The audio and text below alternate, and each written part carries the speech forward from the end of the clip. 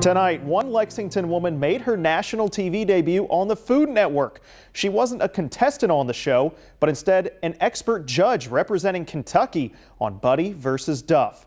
LX18's Austin Pollock got an exclusive tour of what has led her to this sweet experience and this positively LX18 story. I do this all the time for my, just for fun. Outside Alex Narramore's home in Lexington, it looks like any other home. Flowers in the front, a garden. All the vegetables and herbs and roses and stuff are mixed together In the back. And her pup Mocha often walks beside her. He's the sweetest girl that ever lived. Yes, you are. But it's her work in the garden and then in her kitchen that is a creative, colorful, and artistic craft. You make a perfect, beautiful base of a cake. You stack all your tiers and you do all your stuff. And then you take those flowers and you make an arrangement. That arrangement is out of sugar flowers.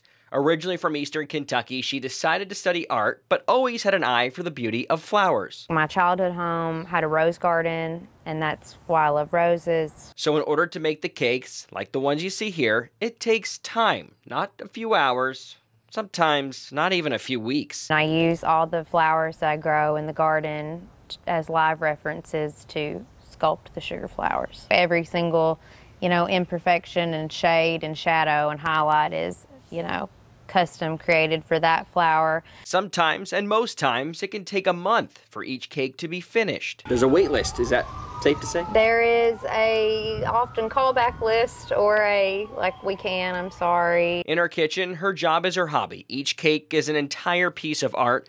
The layers are from scratch. The buttercream is from scratch. This is the recipe that I use for most every wedding cake. And of course, so are the sugar flowers.